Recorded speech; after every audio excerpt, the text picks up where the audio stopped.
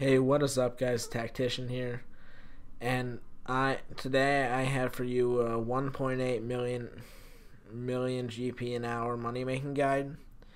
The only requirements are 10 cooking and at most 500 GP. And you also need to be able to get to the gnome stronghold. Basically, the method is making toad crunchies. For each crunchy, you need 2 toad's legs, 1 ganny dough, 1 equileaf, and 1 crunchy tray. You only need to buy about 3 or 4 crunchy trays, and then continue to use those crunchy trays every time. So what you do is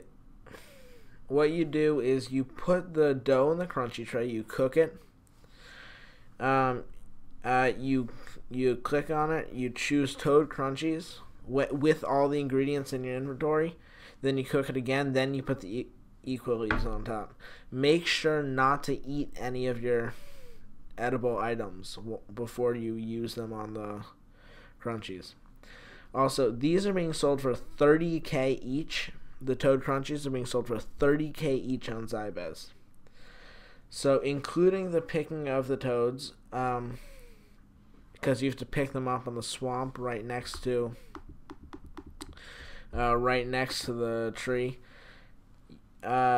Including picking them up, you can do about 10 trips an hour if you're fast and make 6 crunchies per trip.